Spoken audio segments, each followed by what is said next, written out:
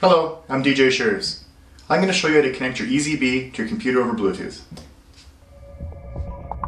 EasyRobot.com. Personal robotics for everyone.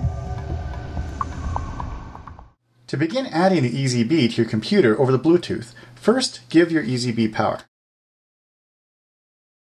On the computer, on your Bluetooth icon in the system tray, choose Add Device. Select the device, choose Next. Choose you want to enter the pairing code and select 1, 2, 3, 4. Choose Next. A little balloon pop-up is going to show you the communication ports that were detected. 2 ports are going to be detected. The lower of the 2 is the port you're going to connect to with the firmware and the EZ-Builder software. Imagine your life with an EZ Robot. Stay up to date with EZ Robot's new features. Follow us on Twitter or Facebook.